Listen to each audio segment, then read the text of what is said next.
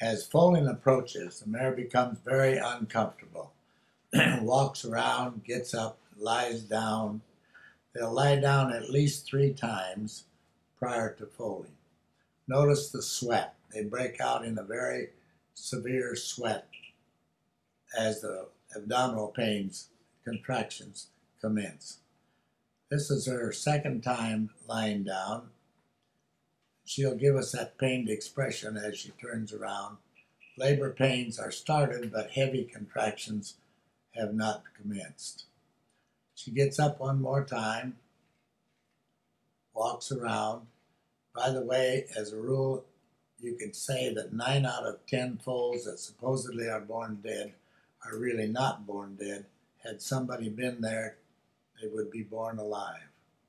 She's down now for the 3rd time.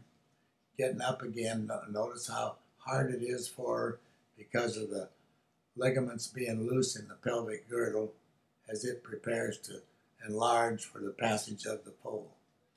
Uh-oh, looks like here we have a red bag. Those will occur occasionally. They're actually placenta previa. There's a portion of the placenta is being presented first. And the red bag shows very easily when she lies down and starts into labor. All you have to do is slice that open. Notice when we sliced it open, a gush of amniotic fluid occurred. As her labors continue, see the little white bag showing up? That's the amniotic sac which covers the